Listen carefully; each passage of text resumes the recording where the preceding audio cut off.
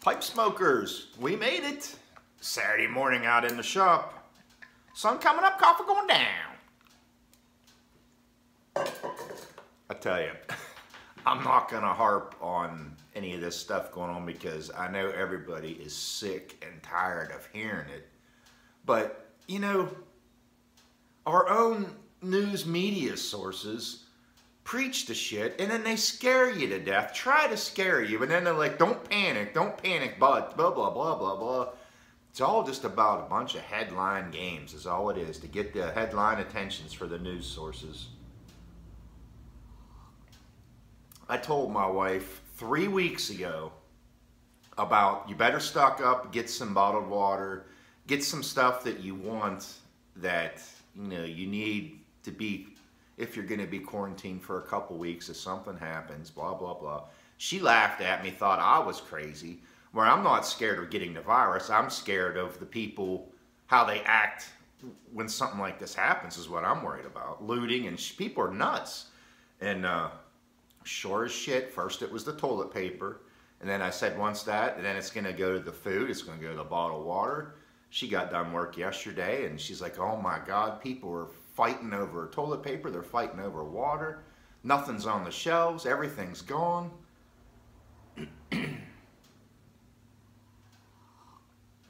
People are who you have to worry about, because people are idiots.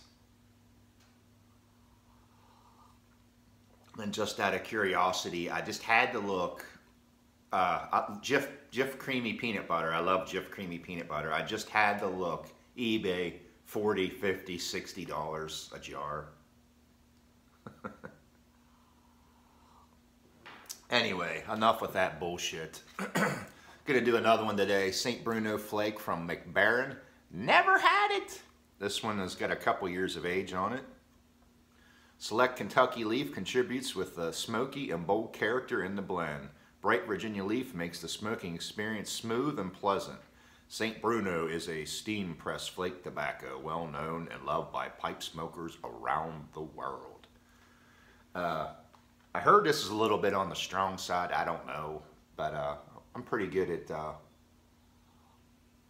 nicotine as far as I know, but this is early in the morning and I never eat breakfast, so we'll give her a try. Open fairly easy.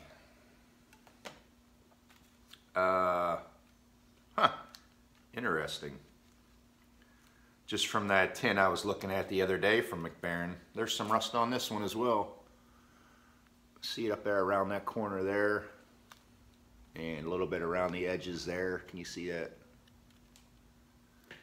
Not as bad as the HH Old Dark Fire, but there's some there.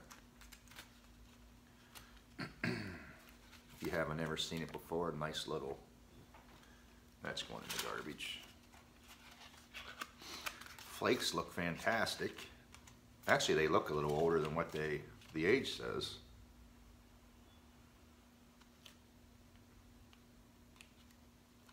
Nice thin flakes. Look fantastic.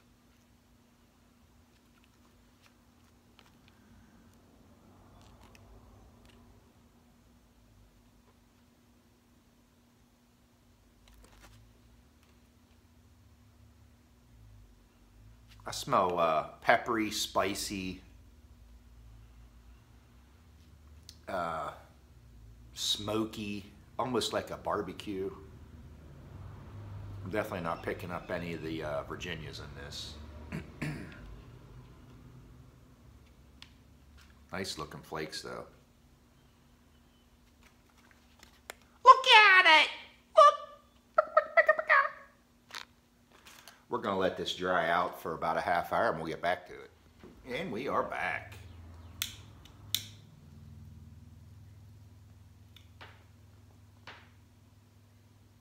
Been smoking this bowl now for about 5 minutes.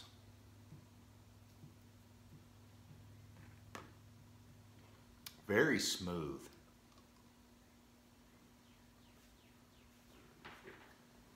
Absolutely no tongue bite.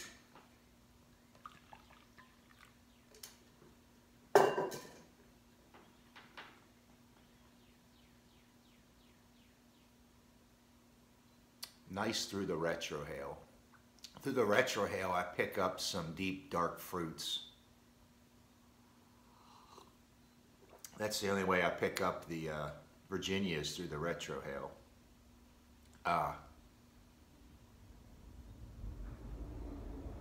Dark, strong, bold.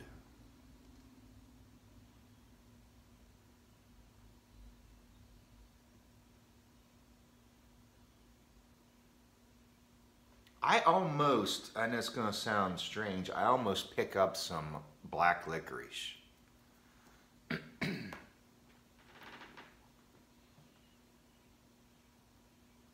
little bit of earth. What's something that you would expect in something like this?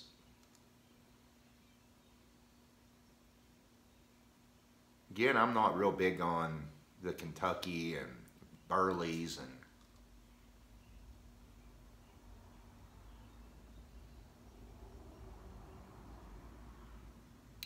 very nice. I just have to say that with some more age on this, like I said, I only had a couple years. I'm certainly not hating it.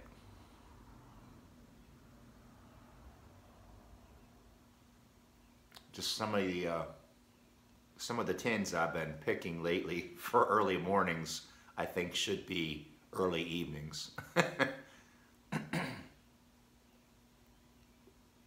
I almost went with the H&H Bold Kentucky, I think it's called. I was going to go with that one this morning without anything to eat, and I'm like, I better wait. So if I have time tomorrow, maybe I'll go ahead and do the Bold Kentucky while we're at it.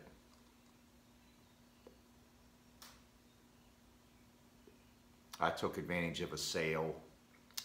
Tobacco Pipes has 10% off if you haven't seen that for St. Patty's Day. I don't think you're going to see too many sales too much anymore.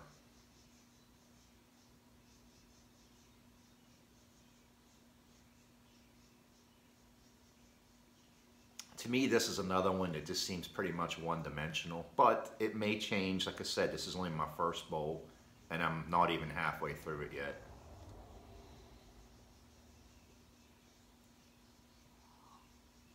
It goes good with strong black coffee, though.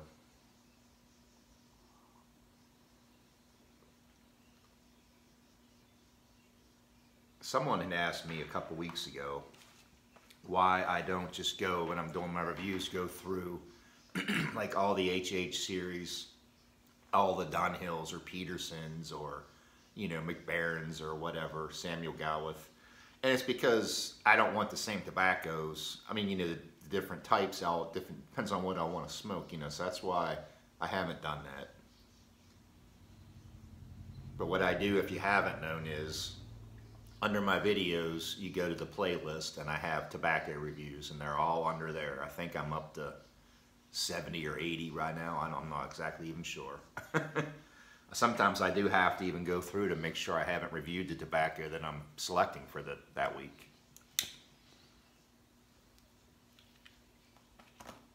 But yeah, for me, this is something that doesn't really wow me, but I appreciate it and I like it. I do like it. And if memory serves me right, I believe this was more on the pricey side too.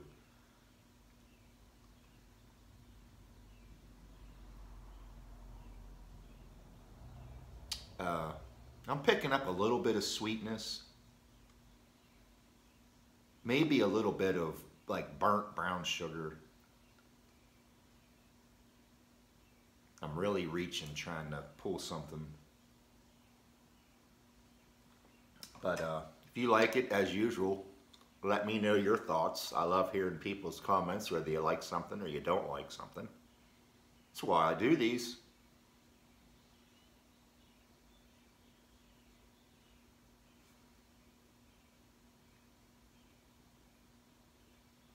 We haven't heard yet, but the Boswell meetup in April is, as of right now, not looking good. Last I heard from this morning was West Virginia was the only state in the country with no confirmed cases. but it's just a matter of time. It's here. They just haven't been confirmed yet, that's all. There's 2 right near me, the next county over, which is less than 10 miles away in the state of Ohio. And as everywhere else in the country, all the sporting events, restaurants, stores are even starting to close. It's the end of the world as we know it. But surprisingly, one of the only things that I know that is still open that has large amounts of crowds is our local casino, of course. They can't lose out on money. I look for the health department to shut them down this week if they don't do it voluntarily. So we'll just have to play it by ear and see what happens. If Boswell's is still a go, I'm sure they'll announce something if they're going to cancel or not. I know Dion Classical Pipes texted me the other day there and told me that the Raleigh Pipe Show was canceled this weekend. That sucks. You wait all year for something, and I'm hoping the Columbus, Ohio Pipe Show, it's not till late August. I'm hoping we're through all this by then.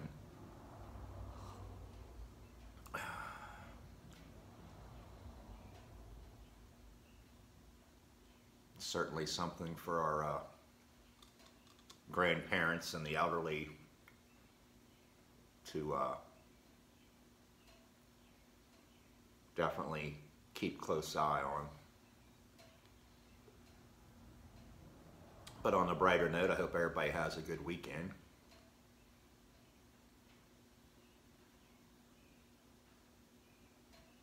Yeah, for as bold and as strong as this supposedly is, it's surprisingly so smooth.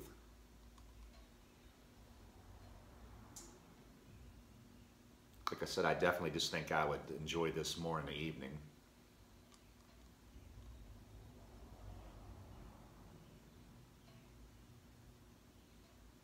Like I said, maybe I'll make another one tomorrow and I'll do that Bold Kentucky.